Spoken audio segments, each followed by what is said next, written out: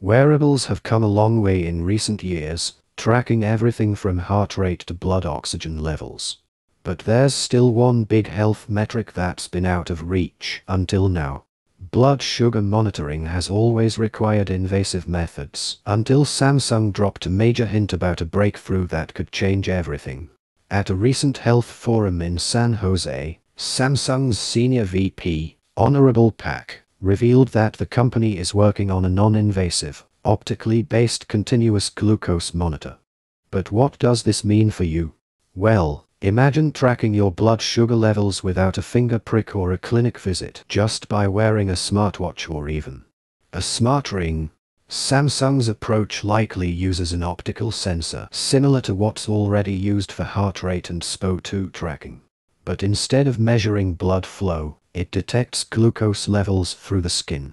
If Samsung pulls this off, it could be a massive breakthrough for diabetes management and preventive health monitoring. Samsung and Apple have been neck and neck in the health tracking game. While Apple dominates the smartwatch market, Samsung could one-up them by being the first to offer non-invasive blood sugar monitoring. Of course, Apple is notoriously secretive, so don't be surprised if they have something similar cooking behind the scenes. If Samsung can miniaturize the optical sensor, we might even see this tech in the Galaxy Ring, a device so compact, you'd forget you're even wearing it.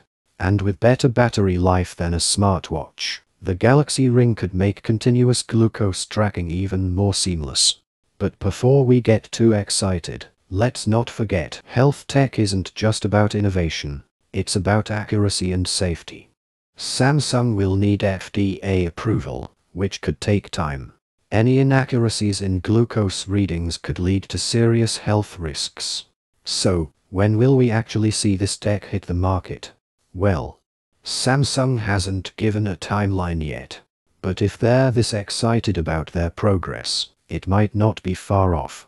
One thing's for sure, if Samsung gets this right, it'll be a game changer for wearable health tech.